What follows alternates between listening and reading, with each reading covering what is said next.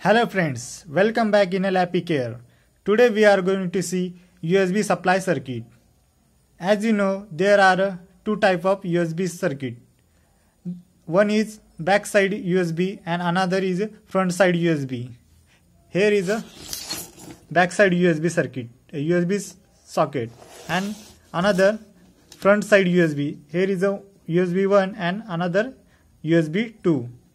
Sometimes we get a notification when we plug pen drive or hard disk, USB does not recognize.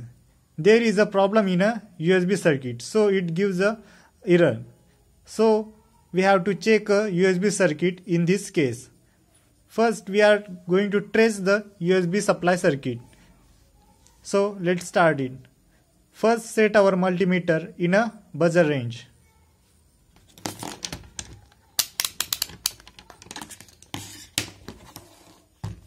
As you know, there are two USB circuit. First we are going to see front panel USB circuit. This is a USB 1 and another is a USB 2.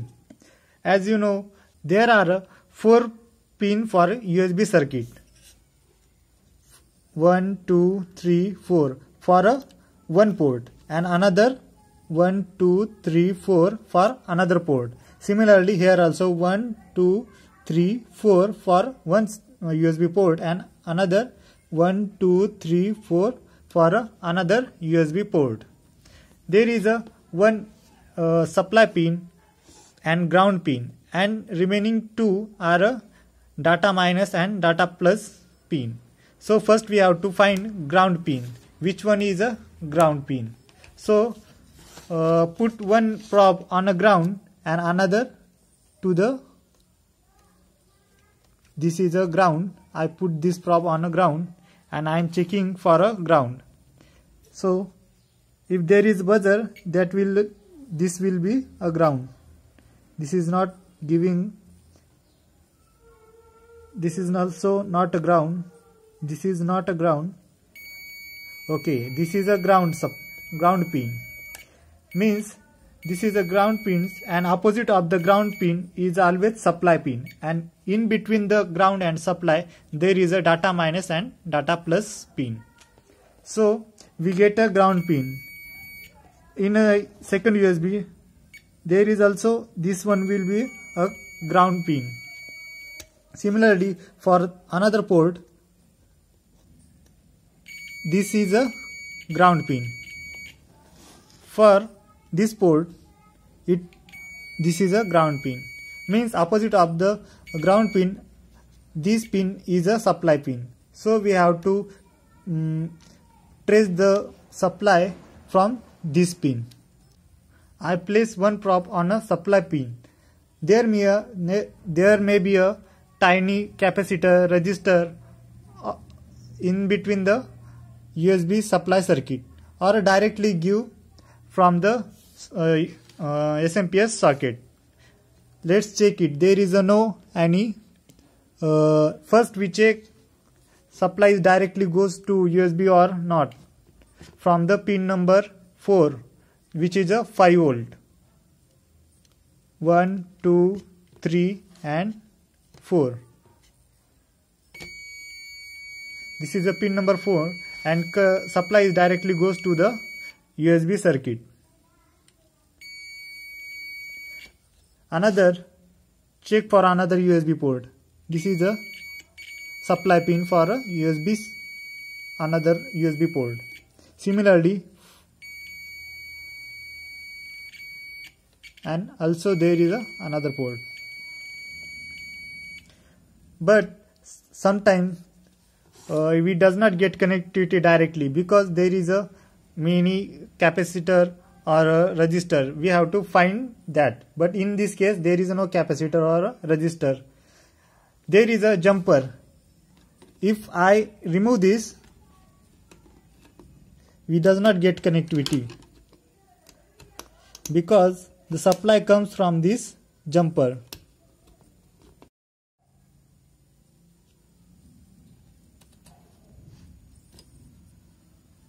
Here is, I remove the jumper and there is a 2 leg. Now place one probe on supply leg and another pin number 4 in a SMPS slot. We does not get connectivity because we disconnect the supply from the jumper. So let's test it.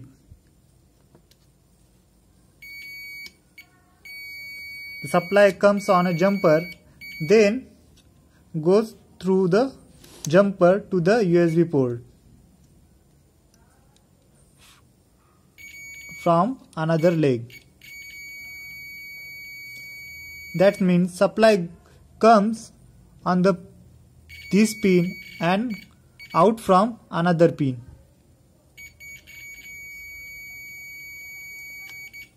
Sometimes this jumper may be damaged, so your USB does not recognize.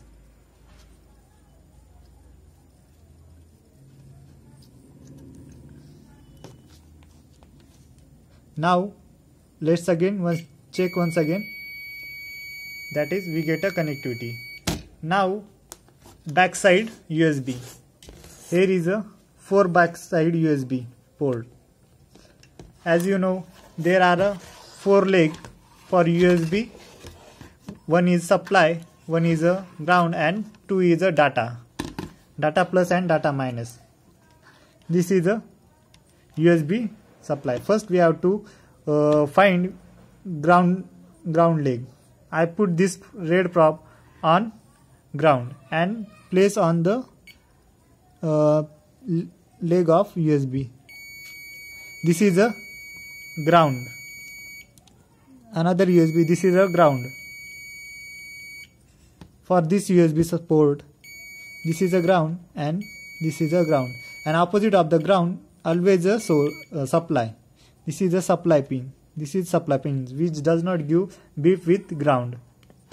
Now we have to get connectivity from this supply pin to the SMPS slot.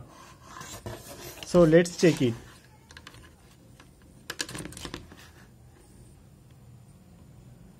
I place one probe on USB supply pin. There is a tiny capacitor in between the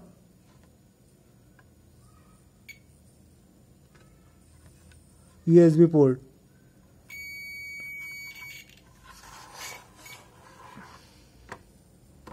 You can see here is this is a tiny capacitor, and there in front of the capacitor there is a fuse. So we get a connectivity from the fuse to the capacitor and capacitor to the USB port. Now we have to find supply from fuse to the USB SMPS port. Now I place one red probe on a fuse and one black probe in a pin number 4. Here I get a connectivity. That is means supply goes from the SMPS slot to the fuse to capacitor, from fuse to the capacitor. I place red probe on a capacitor, and from capacitor to the USB supply pin.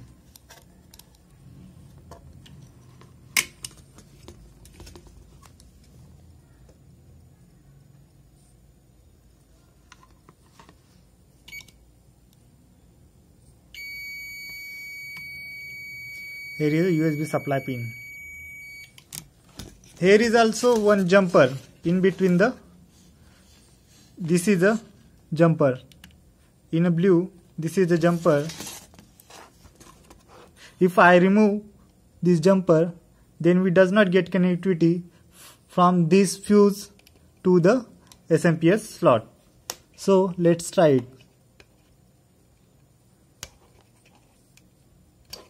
I remove the jumper from this fuse.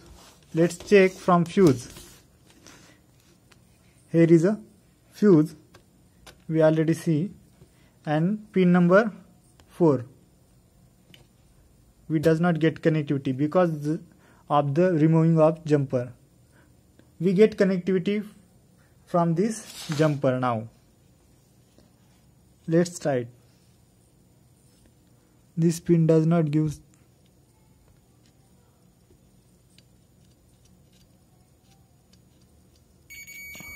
Okay, this is a supply goes on this leg of jumper and goes out from this add to the fuse.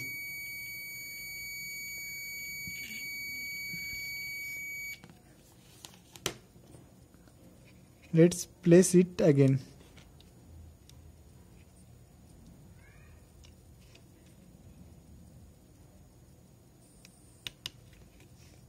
This is a simple USB circuit. If there is a problem in USB circuit, so you can find there may be a fuse damage. This fuse can be damaged, this capacitor can be damaged, or jumper can be damaged. So this error can be occur. USB does not recognize. So in this case we have to check this component.